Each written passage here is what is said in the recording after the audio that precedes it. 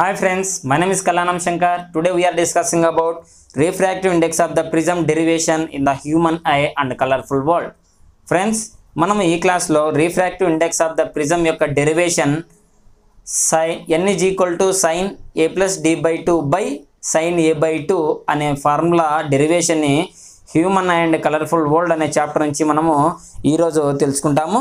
So ఈ ప్రిజమ్ని base చేసుకొని first మనము రే డయాగ్రామ్ని అబ్జర్వ్ చేసినట్టయితే మనకి క్లాస్ అంతా కూడా ఈ డెరివేషన్ అంతా కూడా మనకి ఈజీగా అర్థమవుతుంది. ఈ డెరివేషన్ అర్థం కావాలంటే మనకి ఫండమెంటల్ మ్యాథమెటికల్ బేసిక్స్ అనేది ఖచ్చితంగా ఉండాలి. సో అది కూడా నేను ఎక్స్ప్లెయిన్ చేస్తాను క్లియర్గా. సో ఫస్ట్ మనకి ఒక ఇన్సిడెంట్ రే తీసుకుంటాం. సో ఇన్సిడెంట్ రే అనేది మనం ఇలా డ్రా చేసుకుంటాం. This is the incident ray ఐగా రాసుకుంటాం. సో ఎప్పుడైతే ఇన్సిడెంట్ రే అనేది PQR ఇలా మన ప్రిజమ్ని స్ట్రైక్ చేస్తుందో, PQ సర్ఫేస్ని స్ట్రైక్ చేస్తుందో వెంటనే ఇక్కడ నార్మల్ అనేది ఫామ్ అవుతుంది. నార్మల్ అనేది PQ ఎలా ఉంటుందంటే ఎగ్జాక్ట్లీగా పర్పెండిక్యులర్గా ఉంటుంది అని మనకు తెలుసు. సో ఇలాగ మనము నార్మల్ని ఇలా డ్రా చేసుకుంటాం. ఈ నార్మల్ని మనము M1గా రాసుకుంటాం. నెక్స్ట్ ఏమవుతుందంటే ఈ angle between normal and incident ray taken as angle of incident అని అంటాం. సో దీన్ని యాంగిల్ I1గా రాసుకుంటాం. నెక్స్ట్ ఏమవుతుందంటే ఇది ఒక రీఫ్రాక్టెడ్ అని ఫామ్ చేస్తుంది. ఎయిర్లో నుంచి గ్లాస్లో నుంచి ఎయిర్ లేక్ అనేది లైట్ రే అనేది ట్రావెల్ అవుతుంది. So this is the air medium, this is the glass medium. Total ఇది గ్లాస్తో చేసి ఉంటుంది ప్రిజము. నెక్స్ట్ మళ్ళీ గ్లాస్లో నుంచి ఎయిర్ లేక్ వస్తుంది. ఇప్పుడు ఎయిర్ టు గ్లాస్, ఇక్కడ మనం ఇది చెప్పుకున్నది ఏంటంటే ఎయిర్ టు గ్లాస్ కాబట్టి రీఫ్రాక్టెడ్ అనే ఫామ్ అవుతుంది. ఆ రీఫ్రాక్టెడ్ ఎలా ఉంటుందంటే బేస్ ఆఫ్ ద ప్రిజమ్కి ఎలా ఉంటుందంటే ప్యారలల్గా ఉంటుంది. బేస్ ఆఫ్ ద ప్రిజమ్కి ఎలా ఉంటుందంటే ప్యారలల్గా ఉంటుంది. The angle between normal and refracted ray is taken as angle of refraction అని మనకు తెలుసు. ఇలా రాసుకుంటాం R1. సో ఇప్పుడు ఈ రీఫ్రాక్టెడ్ రే PR సర్ఫేస్కి ఇన్సిడెంట్ అవుతుంది కాబట్టి PR అనే ఇక్కడ ఈ ఇన్సిడెంట్ అనేది PR సర్ఫేస్ స్ట్రైక్ చేసినప్పుడు వెంటనే ఏమవుతుందంటే మనకి నార్మల్ అనేది ఫామ్ అవుతుంది. ఆ నార్మల్ అనేది ఎలా ఉంటుందంటే ప్రిన్సిపల్ ఇక్కడ PR సర్ఫేస్కి పర్పెండిక్యులర్గా ఉంటుందని మనం తెలుసుకుంటాము. ఇలాగ మనము ఓ నార్మల్ని డ్రా చేసుకుంటాం. ఇక్కడ నుంచి నార్మల్ని డ్రా చేసుకుంటాం. సో ఇది మనకి N1గా మనం రాసుకుంటాము. సో ఇక్కడ ఉండే పాయింట్ని మనం ఏమంటామంటే పాయింట్ M అంటాము. ఇక్కడ ఉండే పాయింట్ని ఏమంటే పాయింట్ N అని అంటాం. నార్మల్ ఫామ్ అయిన తర్వాత ఇక్కడ మనకి ఒక రీఫ్రాక్టెడ్ రే ఫామ్ అవుతుంది. సో ఇలా మనము ఇంకో రీఫ్రాక్టెడ్ రేని మనము డ్రా చేసుకుంటాము. So angle between incident ray and normal and incident ray taken as angle of incident. దీన్ని మనము R2గా రాసుకుంటాము. I2గా రాసుకోము, R2గా రాసుకుంటాం. Angle between normal and refracted taken as angle of refraction, దాన్ని మనము I2గా రాసుకుంటాము. మీరు ఎందుకు అనే క్వశ్చన్ వస్తుంది. ఇక్కడ I2 కదా రాసుకోవాలి, ఇక్కడ R2 అని రాసుకుంటే మనం ఎలా రాసుకున్నా కూడా same angle of refractive index of the prism అనేది వస్తుంది. కావాలంటే మీరు ఈ లెటర్స్ని చేంజ్ చేసుకొని కూడా మనము డ్రా చేసుకొని డెరైవ్ చేసినా కూడా ఈజీగా అలాగనే వస్తుంది. కావాలంటే మీరు ట్రై చేయండి, సేమ్ ఫార్ములా అనేది వస్తుంది. సో కాబట్టి మనకి టెక్స్ట్ బుక్లో ఇలా ఇచ్చాడు కాబట్టి అందరూ టెక్స్ట్ బుక్ని ఫాలో అవుతుంటారు కాబట్టి నేను టెక్స్ట్ బుక్లో ఎలా ఉంటే అలాగనే మీకు డ్రా చేసి చూస్తున్నాను అనమాట R2 I2 అనేది. సో ఇప్పుడు నెక్స్ట్ ఏమవుతుందంటే ఇక్కడ ఇన్సిడెంట్ రే ఉంది. ఇప్పుడు యాంగిల్ ఆఫ్ డీవియేషన్ అంటే angle between the incident ray and refracted ray, like angle between incident ray and emergent ray is called angle of deviation అంటాం. సో అది ఎలా అంటే ఇక్కడ ఇన్సిడెంట్ రే ఇక్కడ ఉంది, ఇక్కడ ఎమర్జెంట్ రే అనేది ఇలా తీసుకుంటాం. సో ఓకే ఫ్రెండ్స్, ఇది incident ray, this is the refracted ray for this. ఇది రీఫ్రాక్టెడ్ రే ఈ incident Reiki, this is the refracted రే ఈ ఇన్సిడెంట్ రేకి. కానీ ఈ టోటల్ ఓవరాల్ డయాగ్రామ్ చూసుకుంటే I అనేది ఏమవుతుందంటే ఇన్సిడెంట్ అవుతుంది, యాంగిల్ ఆఫ్ ఇన్సిడెంట్ అవుతుంది. I1 అనేది, I2 అనేది యాంగిల్ ఆఫ్ ఎమర్జెంట్ అవుతుంది. E అనేది యాంగిల్ ఆఫ్ ఓకే ఫ్రెండ్స్, ఇక్కడ అబ్జర్వ్ చేసినట్టయితే I మీన్స్ ఇన్సిడెంట్ రే. ఇక్కడ యాంగిల్ I1 ఉంది కదా, I1 అంటే యాంగిల్ ఆఫ్ ఇన్సిడెంట్, R1 అంటే యాంగిల్ ఆఫ్ రిఫ్రాక్షన్, I2 అంటే angle of incident second incident, and I2 అంటే యాంగిల్ ఆఫ్ సెకండ్ రీఫ్రాక్షన్ అని తెలుసుకుంటాం. సో ఇప్పుడు మళ్ళీ ఇంకోసారి అబ్జర్వ్ చేసినట్టయితే ఇక్కడ చూడండి, ఈ R1 I1 ఇక్కడ బాగా క్లియర్గా ఉంటుంది, కానీ మనం కన్ఫ్యూజ్ అయ్యేది ఎక్కడంటే ఇక్కడ ఇది ఇన్సిడెంట్ అయితే ఇక్కడ I2 కదా రాసుకోవాలి, మరి ఇక్కడైతే I2 R2 కదా రాసుకోవాలి అనే డౌట్ వస్తుంది. మన టెక్స్ట్ బుక్లో ఇలా ఉంది కాబట్టి మనం ఇలాగనే రాసుకోవచ్చు. దీన్ని రివర్స్లో చేసి రాసినా కూడా మనకి సేమ్ డెరివేషన్ అనేది వస్తుందని మనం తెలుసుకుంటాం. సో ఇది రీఫ్రాక్టెడ్ రే ఈ ఇన్సిడెంట్ రేకి, ఇది రీఫ్రాక్టెడ్ రే ఈ ఇన్సిడెంట్ రేకి అని మనకు తెలుసు. కానీ ఈ ఓవరాల్ డయాగ్రామ్ తీసుకునేటప్పటికి ఏమంటామంటే this is the incident ray, this is the emergent ray. అంటే ఎయిర్ నుంచి గ్లాస్ లేక వచ్చి మళ్ళీ ఎయిర్ లేక వచ్చిందంటే అంటే air to glass, glass to air, totally air to air ఇలా వస్తే దీన్ని మనం ఈ రేని మనం ఏమంటామంటే ఎమర్జెంట్ రే అని అంటాం. ఎప్పుడైనా సరే అది ఈ ప్రిజంలో అయినా సరే, సెమీ సర్క్యులర్ గ్లాస్లో అయినా సరే, దేంట్లో అయినా సరే ఎయిర్ మీడియంలో నుంచి గ్లాస్ మీడియంలోకి పోయి గ్లాస్లో నుంచి మళ్ళీ తిరిగి ఎయిర్ మీడియంలోకి ఏ లైట్ రే అయితే వస్తుందో దాన్ని ఎమర్జెంట్ రే అంటాం. నార్మల్ నుండి ఎమర్జెంట్ రేకి ఉండే యాంగిల్ని యాంగిల్ ఆఫ్ ఎమర్జెంట్ అని తెలుసుకుంటాం మనము. సో ఇప్పుడు యాంగిల్ ఆఫ్ డీవియేషన్ అంటే the angle between incident ray and emergent ray is called angle of deviation అని తెలుసుకుంటాం మనము. సో ఇప్పుడు యాంగిల్ ఆఫ్ డీవియేషన్ అంటే ఇక్కడ ఇన్సిడెంట్ రే ఏమో ఇక్కడ ఉంది, ఇక్కడేమో ఎమర్జెంట్ రే ఈ డైరెక్షన్లో పోతుంది. అయితే ఇవి రెండు ఎక్కడ ఇంటర్సెక్ట్ అవుతాయంటే ఇంటర్సెక్ట్ కావు. కాబట్టి మనం ఏం చేస్తాం అంటే రెండు ఇంటర్సెక్ట్ కావడం కోసం మనము ఎక్స్టెండెడ్ ఇన్సిడెంట్ రేని, ఎక్స్టెండెడ్ ఎమర్జెంట్ రేని మనము డ్రా చేసుకుంటాం. అది ఎలాగంటే ఇక్కడ చూద్దాం. సో ఇక్కడ మనం ఏం చేస్తామంటే ఎక్స్టెండెడ్ ఇన్సిడెంట్ రేని మనము ఇక్కడ స్కేల్తో క్లియర్గా డ్రా చేసుకుంటాం. నెక్స్ట్ ఇక్కడ ఎక్స్టెండెడ్ ఎమర్జెంట్ రేని మనము ఇలా డ్రా చేసుకున్నట్టయితే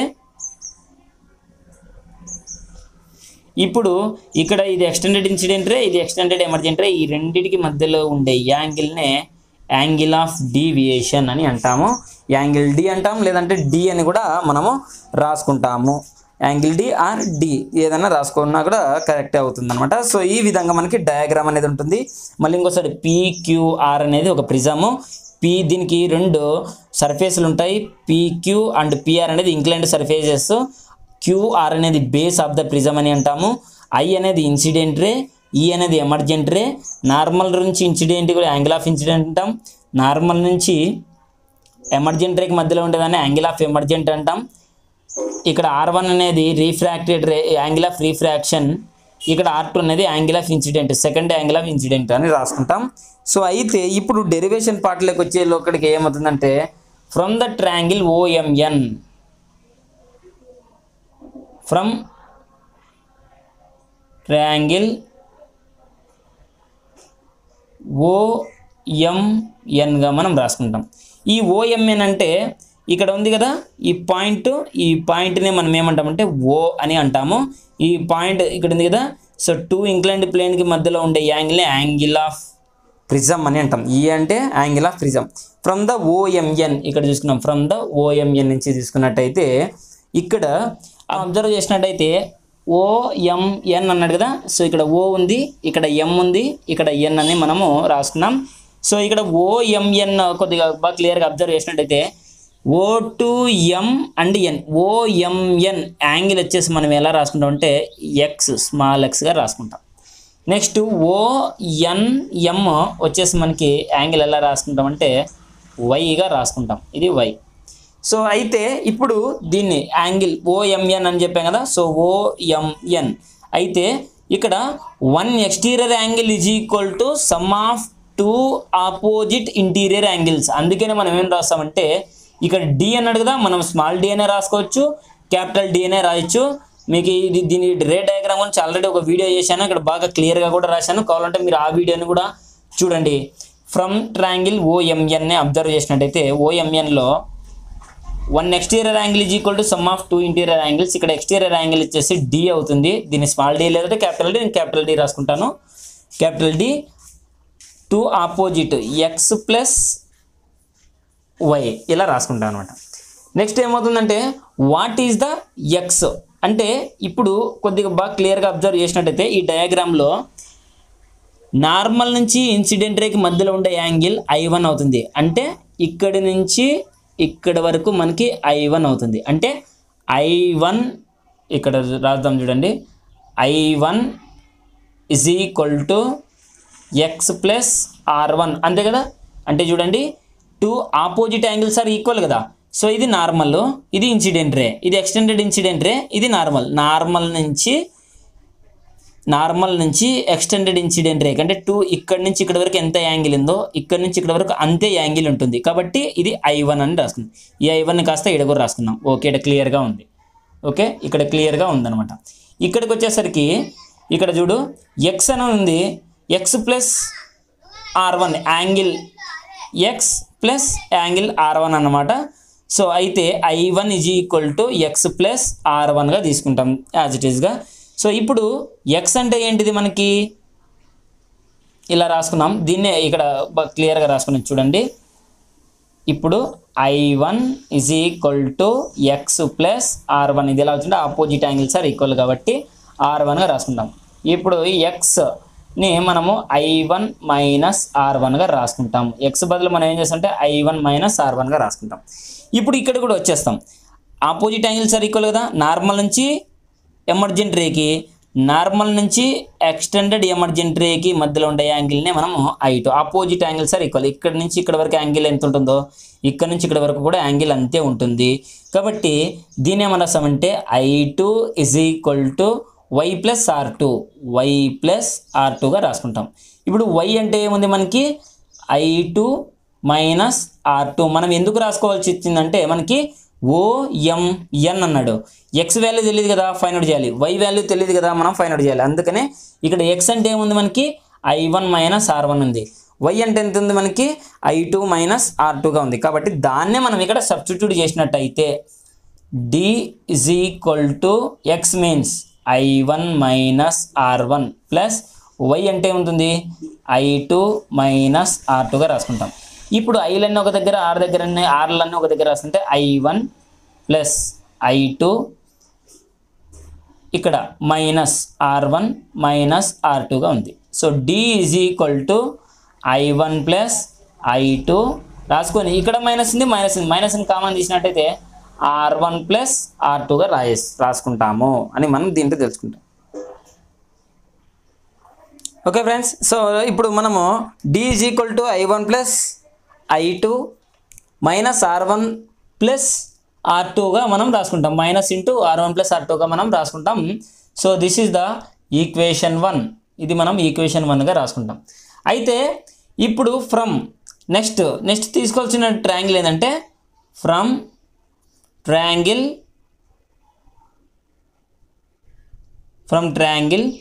PMNగా తీసుకుంటాం. ఇప్పుడు సో ఈ PMNగా తీసుకున్నప్పుడు PMNగా తీసుకుంటాం.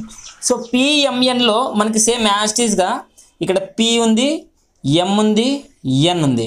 సో P దగ్గర సో ఇన్సైడ్గా తీసుకుంటే ఇక్కడ యాంగిల్ A ఉంది. ఓకే, సో ఇక్కడ యాంగిల్ అనేది ఎంత ఉంటుంది, ఎక్కడ యాంగిల్ తీసుకోవాలంటే OMN నుంచి తీసుకోవాలి, లేకపోతే PMN నుంచి తీసుకోవాలంటే మనము ఇక్కడ PMN నుంచి తీసుకుంటాం అనమాట. సో PMN నుంచి తీసుకున్నట్టయితే సో ఇక్కడ అబ్జర్వ్ చేయండి, ఇక్కడి నుంచి ఇక్కడ వరకు మనకి ఎల్ షేప్లో ఉంది. అంటే ఎగ్జాక్ట్లీ 90 degrees, అంటే ఇక్కడ నుంచి ఇలాగనమాట. అంటే టోటల్గా కూడా ఇక్కడి నుంచి ఇక్కడ వరకు మనకి 90 degrees ఉంది. ఓకే ఫ్రెండ్స్, ఇప్పుడు ఇక్కడ నుంచి ఇక్కడ వరకు ఎంత ఉంది మనకి 90 degrees ఉంది. అయితే ఇప్పుడు ఇక్కడ కూడా అంతే అనమాట. PMN అన్నాడు అంటే ఇప్పుడు PNMగా ఈ డైరెక్షన్లో తీసుకున్నప్పుడు యాంగిల్ ఇక్కడి నుంచి ఇక్కడ వరకు, అంటే ఈ నార్మల్ నుంచి ఇక్కడ ఉండే సర్ఫేస్కి ఎగ్జాక్ట్గా ఎంత ఉంది యాంగిల్ అంటే మనం అబ్జర్వ్ చేసినట్టయితే సార్ చూద్దాం, ఎగ్జాక్ట్లీ 90 degreesగా ఉంటుంది. అంటే ఇక్కడ నుంచి ఇలా అనమాట 90 degrees. ఇక్కడ చూడండి, ఇక్కడ నుంచి ఇలా. సో ఇది 90 degrees ఉంటుంది అని మనం తెలుసుకుంటాం.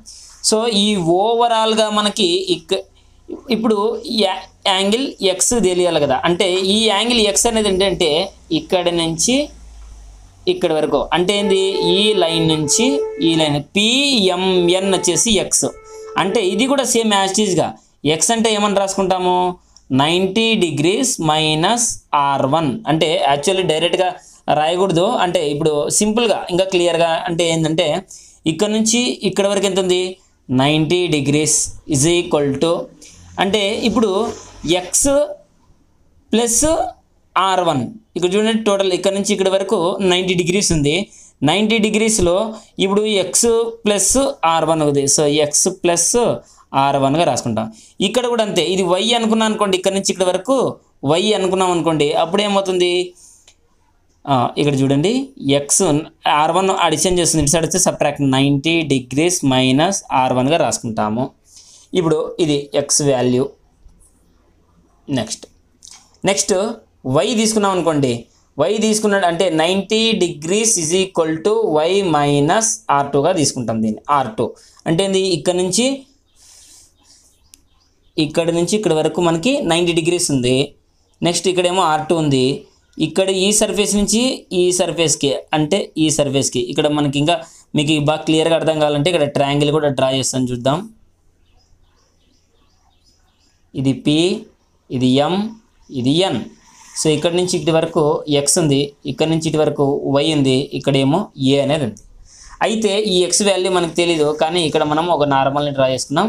ఇక్కడ కూడా మనం ఏం చేసింటే ఒక నార్మల్ డ్రా చేసుకున్నాం. కానీ మనకేంటే ఇక్కడ నుంచి ఇక్కడ వరకు ఎంత ఉందంటే సరే, ఇక్కడ నార్మల్ నుంచి ఇక్కడ వరకు మనకి R1గా రాసుకున్నాం. నెక్స్ట్ ఇక్కడి నుంచి ఇక్కడ వరకు మనకి R2గా రాసుకుంటాం. అంటే నార్మల్ నుంచి ఇక్కడ ఉండే ఇన్సిడెంట్ రేఖ R2, నార్మల్ నుంచి ఇక్కడ ఉండే రిఫ్రాక్టెడ్ రేఖ R1గా రాసుకున్నాం. అయితే ఇక్కడి నుంచి టోటల్ కూడా అంటే ఇక్కడ అబ్జర్వ్ చేసినా కదా, మనకు కావాల్సింది ఎక్స్ వై, కాబట్టి ఇక్కడ నుంచి ఇక్కడ వరకు అంటే ఇక్కడ పిఎం అనే సర్ఫేస్ నుంచి ఇక్కడ ఉండే నార్మల్ వరకు ఉండే యాంగిల్ వచ్చేసి 90 డిగ్రీస్ ఉంది. అప్పుడు ఏమవుతుంది, 90 is equal to X plus RA కదా ఉండేది, R1 కదా ఇక్కడ కూడా, అందుకనే ఎక్స్ ప్లస్ R1గా రాసుకున్నాం. ఇక్కడ వచ్చేసరికి ఇక్కడ నుంచి ఇక్కడ వరకు ఎంత ఉంది, మనకి 90 డిగ్రీస్ ఉంది. కాబట్టి మనం ఏం చేస్తాం, దీన్ని 90 ఈజ్ ఈక్వల్ టు, ఇప్పుడు మనకి వై తెలియదు కాబట్టి 90 డిగ్రీస్ మైనస్ ఇది plus minus R2 is equal to వైగా మనము రాసుకుంటామని మనం దీంట్లో తెలుసుకుంటాం. అయితే ఇప్పుడు కొంచెం క్లియర్గా సేమ్ యాజ్ ఇట్ ఈస్గానే ఏమని రాసుకుంటామంటే ఏ plus X plus why is equal to 180 degrees, some of the angles of the triangle is equal to 180 degrees. ఏ అంటే ఎంత ఉంది మనకి, ఇక్కడ నుంచి ఏ యాజ్ ఇట్ ఈస్గా రాసుకుంటాం. ప్లస్ ఎక్స్ అంటే వాల్యూ ఎంత వచ్చింది, 90 డిగ్రీస్ మైనస్ R1 అని రాసుకుంటాం. ప్లస్ వై అంటే ఎంత ఉంది, 90 డిగ్రీస్ మైనస్ R2గా రాసుకుంటాం. Is equal to 180 degrees. ఇప్పుడు దీన్ని same యాస్టీగా A plus 90 minus R1 plus 90 minus R2 is equal to 180 డిగ్రీస్గా మనం రాసుకుంటాము. దీన్ని రాసుకున్న తర్వాత మళ్ళీ ఏం చేస్తామంటే దీన్ని కొద్దిగా ఎక్స్టెండ్ చేసి 90 ప్లస్ 90 180, ఏ ప్లస్ 180 డిగ్రీస్ మైనస్ R1, 90 90 180 అయిపోయింది కదా, R2 is equal to 180 degrees ఇలా రాసుకుంటాం. దీన్ని ఏ minus R1 minus R2 is equal to 180 degrees. ఈ 180 డిగ్రీస్ ఇక్కడ అడిషన్ చేస్తుంది, అటు సైడ్ పోతే సబ్ట్రాక్ట్ చేస్తుంది కాబట్టి మైనస్ 180 డిగ్రీస్ అని మనం రాసుకుంటాం. సో 180 క్యాన్సిల్ అవుతుంది. సో దీన్ని మనం ఏం రాసుకుంటామంటే మైనస్ ఉంది, మైనస్ని కామన్ తీస్తే R1 plus R2 is equal to ఇక్కడ ఉంది 0 ఉంది, ఇది సబ్ట్రాక్ట్ చేస్తుంది, అటు సైడ్ పోతే అడిషన్ చేస్తుంది కాబట్టి ఏ is equal to R1 plus R2గా మనము దీన్ని రాసుకుంటాము. R1 ప్లస్ R2గా మనం దీన్ని రాసుకుంటాం. ఇలాగా ఇది మనకి వచ్చిన second equation. This is the first equation, this is the second ఈక్వేషన్గా మనము దీన్ని రాసుకుంటాం. ఇక్కడ చూసినట్టయితే మనకి from equation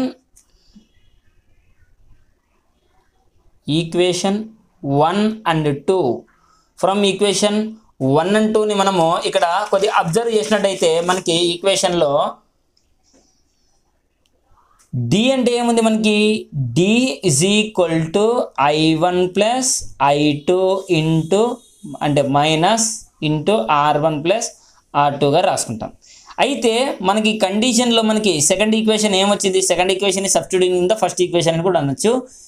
A is equal to R1 plus R2గా ఉంది. సో ఈ R1 ప్లస్ R2 బదులు మనము ఏని సబ్స్టిట్యూట్ చేసినట్టయితే డి ఈజ్ ఈక్వల్ టు అంటే D is equal to I1 plus I2 minus ఏ చెప్పాను కదా మనము ఇక్కడ క్యాపిటల్ డి అయినా యూజ్ చేసుకోవచ్చు, మనము స్మాల్ డి అయినా యూజ్ చేసుకోవచ్చు. So this formula is the angle of deviation. ఈ ఫార్ములాని మనం ఏమంటామంటే angle of deviation. Angle of deviation.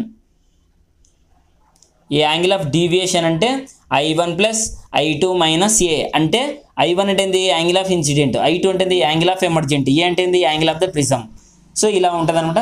దీన్ని మనం ఏంటంటే ఏ అనేది సబ్ట్రాక్ట్ చేస్తుంది, ఇటు సైడ్ అడిషన్ చేస్తుంది కాబట్టి ఏ plus D is equal to I1 plus I2గా మనము దీన్ని రాసుకుంటాము. ఓకే ఫ్రెండ్స్, ఇప్పుడు angle of incident is equal to మనకు కండిషన్ తెలుసు. ఇక్కడ ఏంటంటే angle of incident equal to angle of emergent. Angle of ఎమర్జెంట్గా మనం రాసుకుంటాము. అంటే ఏంది ఫ్రెండ్స్, యాంగిల్ ఆఫ్ ఇన్సిడెంట్ ఏంది I1 ఈజ్ ఈక్వల్ టు I2గా రాసుకుంటాం. అయితే ఇక్కడ I1 is equal to I2 అయితే ఏమవుతుంది, R1 is equal to R2 అయిపోతుంది. So I1 is equal to I2 బదులు దీన్నే మనం ఏం రాసంటే I1 is equal to I2 is equal to I. అంటే I1 ఉన్నప్పుడైనా Iని పెట్టుకుంటాం, I2 ఉన్నప్పుడు Iనే యూజ్ చేస్తాం. ఇక్కడ R1 is equal to R2 is equal to R. ఎందుకంటే రెండు యాంగిల్స్ అనేవి సేమ్గా ఉన్నప్పుడు మనం ఏం చేస్తామంటే ఇలా రాసుకుంటాం. అయితే ఇప్పుడు from the equation 2 from equation 2 నుంచి అబ్జర్వ్ చేసినట్టయితే ఫ్రమ్ ఈక్వేషన్ 2లో ఏముంది మనకి అంటే R1 plus R2 is equal to ఏ అని ఉంది. R1 అంటే ఏముంది R ప్లస్ R2 అంటే ఏముంది R is equal to A. Okay, ఇక్కడ చూడండి, sorry, R1 plus R2 is equal to A, R plus R is equal to ఏ. ఎందుకంటే ఇక్కడ వచ్చింది R1 అంటే ఆర్ఏ, R2 అన్నా కూడా ఆర్ఏ, కాబట్టి R plus R 2R is equal to ఏగా రాసుకుంటాం. సో దీన్నే మనం ఏమని చేస్తామంటే R is equal to A/2, R is equal to A/2గా మనం దీన్ని రాసుకుంటాము. నెక్స్ట్ ఇక్కడికి వచ్చేద్దాం.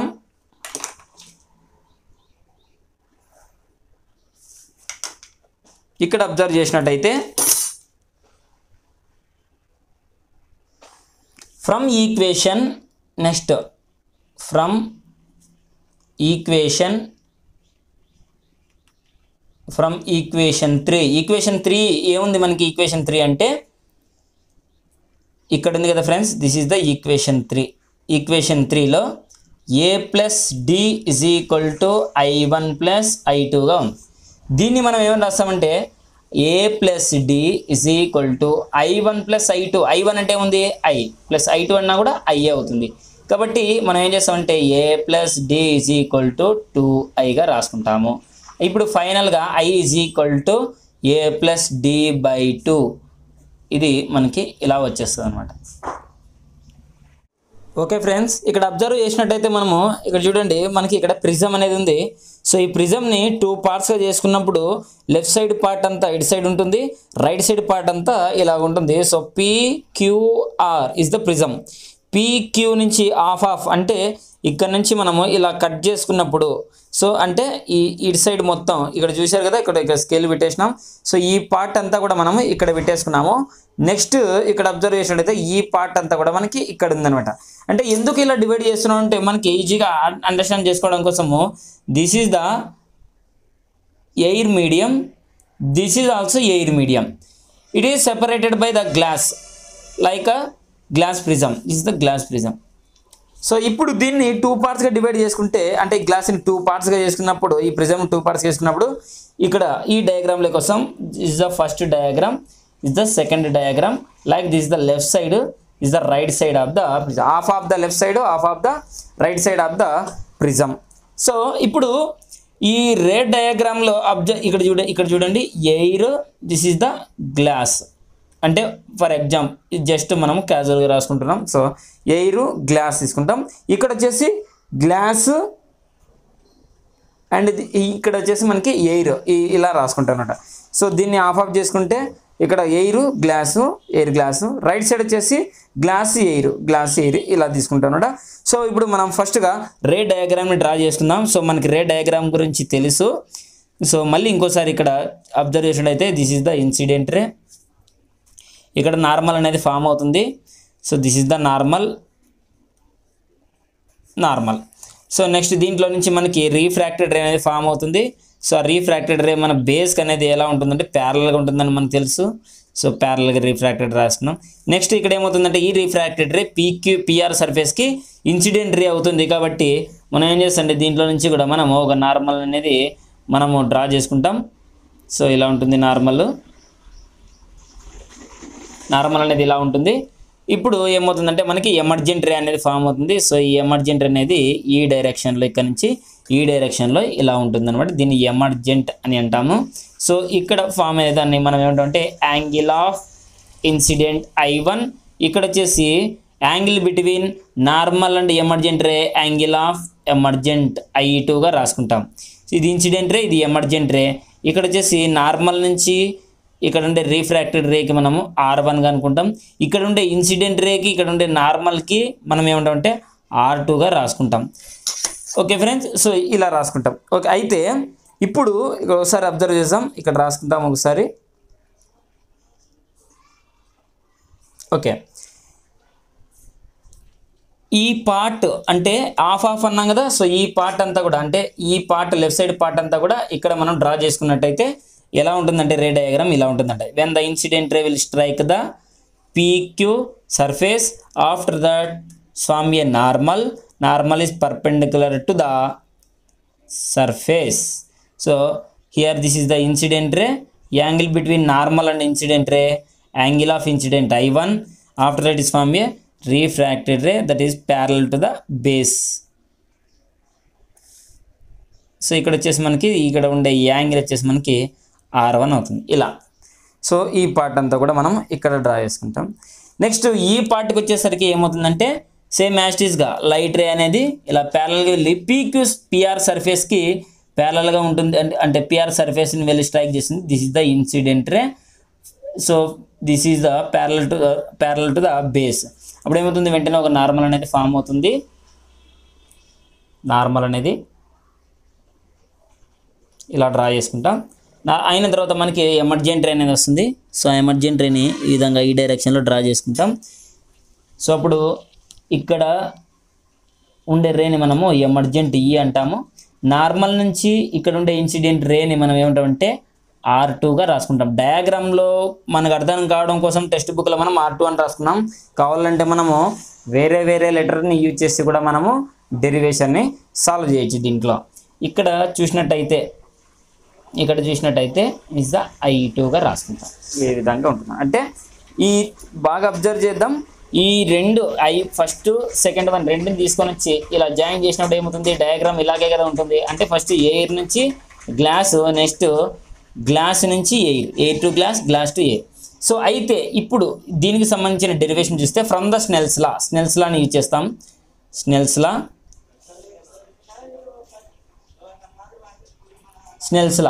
లా ఏంటిది, N1 sin I is equal to N2 sin R. ఇక్కడ కూడా అంతే.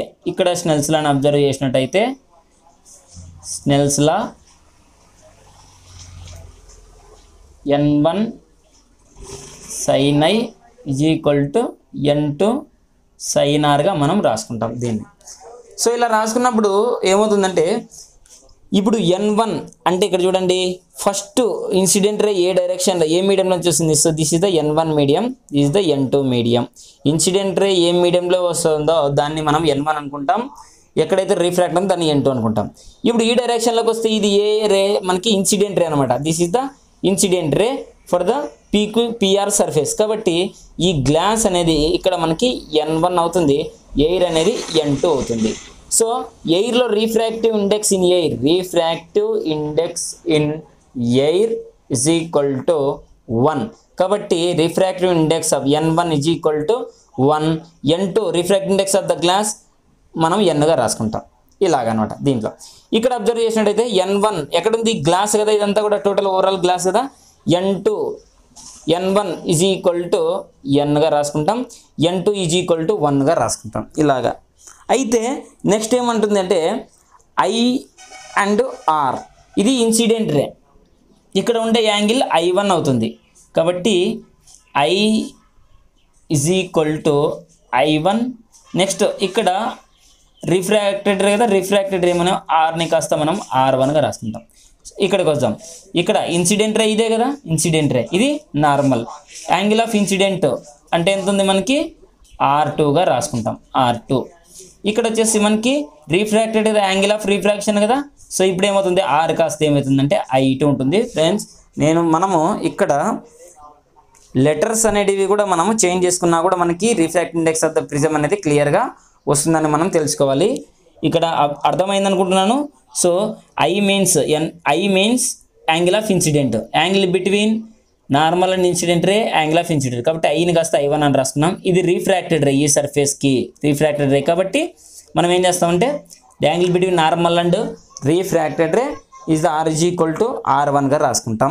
నెక్స్ట్ ఇక్కడికి వచ్చేసరికి గ్లాస్ నుంచి ఎయిర్ కాబట్టి ఇక్కడ ఆల్రెడీ ఇక్కడ తెలుసుకున్నాం కదా, R2 I2 అనేది దీన్ని 2 పార్ట్స్గా చేస్తాం అనుకున్నాం. సో రైట్ సైడ్ పార్ట్ వచ్చేసి యాంగిల్ ఆఫ్ ఇన్సిడెంట్, అంటే ఇక్కడ కావాలంటే మనం బాగా క్లియర్గా యాంగిల్ కావాలంటే ఇక్కడ చూసుకోండి, angle of incident is equal to ఇదే కదా నార్మల్, ఇది ఇన్సిడెంట్ రే కాబట్టి move towards the surface is called incident ray, angle between normal and incident ray angle of incident. ఇక్కడ యాంగిల్ ఆఫ్ ఇన్సిడెంట్ వచ్చేసి ఏం రాసుకున్నాం, ఇక్కడ R2గా రాసుకున్నాం.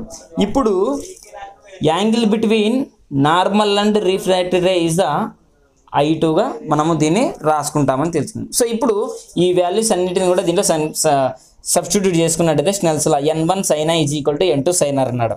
సో ఇప్పుడు n1 ఈ డయాగ్రామ్కి, ఇది ఈ డయాగ్రామ్ సంబంధించి, ఇది ఈ డయాగ్రామ్. n1 అంటే ఏంది, 1 sin I, యాంగిల్ I అంటే ఏంది, I1 is equal to n2 అంటే ఏముంది ఫ్రెండ్స్ మనకి n sin R అంటే ఏముంది మనకి R1గా ఉంది. సో దీన్ని ఇలాగ రాసేసుకుంటాం. ఫైనల్గా దీన్ని ఏమని రాస్తామంటే sin I by sin R is equal to nగా రాసుకుంటాం. ఇది మనకి ఫోర్త్ ఈక్వేషన్. ఇప్పుడు అబ్జర్వ్ చేసినట్టయితే దీంట్లో n1 అంటే గ్లాస్ మీడియం కదా, n1 అంటే గ్లాస్ మీడియం కాబట్టి n1 అంటే n అండ్ sin I అంటే యాంగిల్ ఏంది R2, ఏంది ఇక్కడ I రాసి మళ్ళీ R2 రాస్తున్నారు అనుకున్నారు. మనము angle of incident is equal to R2గా రాసుకున్నాం, అంటే ఇది యాంగిల్ ఆఫ్ ఇన్సిడెంట్, ఇది యాంగిల్ ఆఫ్ రిఫ్రాక్షన్ ఈ సర్ఫేస్లో. కాబట్టి R2 is equal to n2 అంటే ఏంటి, 1 sin R అంటే ఉంది మనకి I2గా మనం రాసుకుంటాం, I2. సో ఇప్పుడు దీన్ని ఏమని రాసామంటే డివిజన్ మల్టిపుల్ చేసిన అటు సైడ్ వస్తే డివిజన్ చెప్తుంది. n is equal to sin I2 by sin R2గా రాసుకుంటాము. So ఇది మనకి ఫిఫ్త్ ఈక్వేషన్ అనమాట. సో మళ్ళీ నెక్స్ట్ మనము ఇది డిస్కస్ చేసేటప్పుడు మీరు వెనకలకి ముందుకి ఇలా స్క్రోల్ చేసుకుని అంటే స్కిప్ చేసుకుంటూ అలా కూడా చూసినా కూడా మనకి ఈజీగా అర్థమవుతుంది. ఒకవేళ ఏదైనా కంటెంట్ అర్థం కావాలంటే మళ్ళీ బ్యాక్ సైడ్ ఇట్లా వెనక్కి వచ్చేసి డబుల్ ట్యాప్ చేసినట్టయితే స్క్రీన్ మీద మనకి మళ్ళీ 10 సెకండ్స్ 20 సెకండ్స్ వెనక్కి అవుతుంది. అక్కడ నుంచి వచ్చి కూడా మనము బాగా క్లియర్గా అండర్స్టాండ్ చేసుకోవచ్చు. ఇప్పుడు ఫైనల్గా మనము అబ్జర్వ్ చేసాం కదా, ఇప్పుడు ఫైనల్గా ఏం చేస్తామంటే ఇది వచ్చేసరికి ఇదివరకు తెలుసుకున్నాం కదా మనము fourth equation and fifth equation. So ఇప్పుడు substituting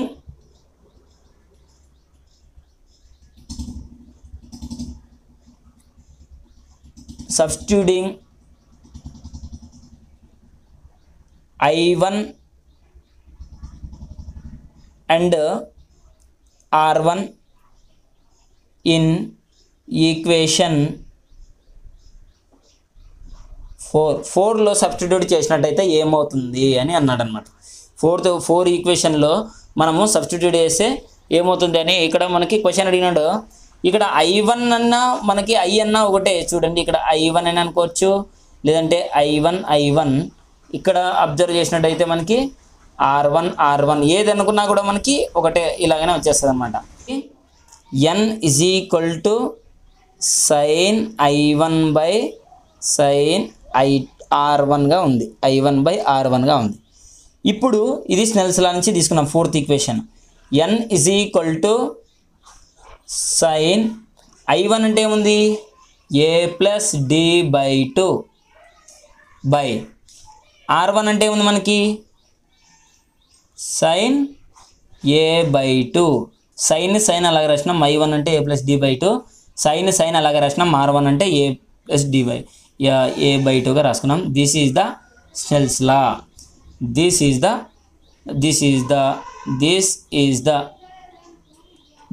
the refractive index of the prism అని అన్నాడు అనమాట.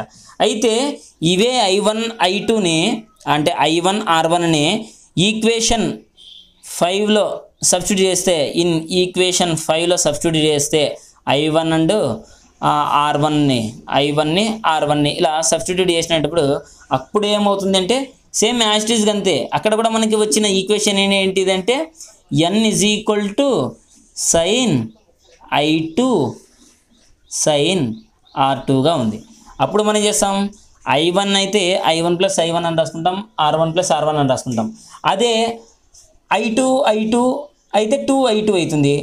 R2 అయితే 2R2 ఉంటుంది. అప్పుడు ఏమవుతుంది సేమ్ ఇదే ఫార్ములానే sin I2 అంటే a plus D by 2 by sin a by 2గా మనం రాసుకుంటాము. ఈ విధంగా ఫార్ములాని మనము డిరైవ్ చేసుకుంటాము. Okay friends, thank you very much. Thanks for the cooperation.